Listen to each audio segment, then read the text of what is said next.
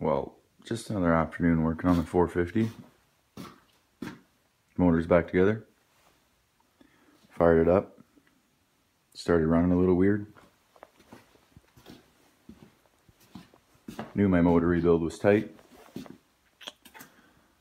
So I got into the carb and issue on issue.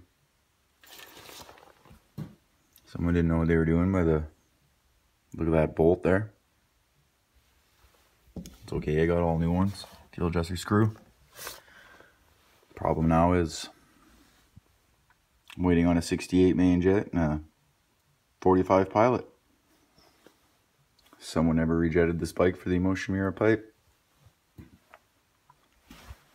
So I guess you guys will get another update on the 450 build when the jetting comes in.